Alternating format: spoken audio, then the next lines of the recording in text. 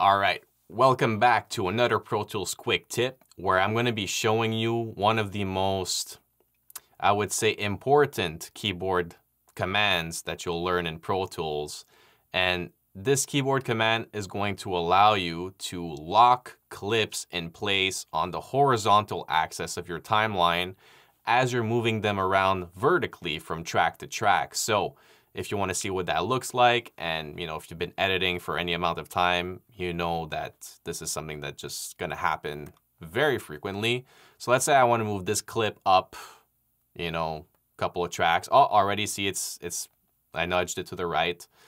Oh, but if I move it up, you see it kind of like locks itself in place. But like, let's say I just move a little bit. Now I'm like, now there's like no way of getting it back. You see?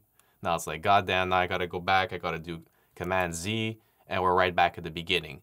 So if you want to avoid this altogether, and trust me, you definitely want to avoid this altogether, because if you're dealing with something like dialogue and you accidentally nudge it like, a couple of frames, forward or backwards on your timeline, that will create a huge issue on the big screen. So you definitely want to have the assurance that your clips are staying locked in place as you're moving them up and down.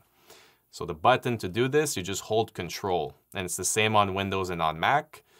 And you're just going to do this. And as you can see, no matter how far I move my mouse, it is just staying locked in there. So this made my job so much easier once I figured out how to do this. And I hope that it does the same for your work. And if it has, don't forget to like, share, and subscribe to the channel for more Pro Tools quick tips just like this one.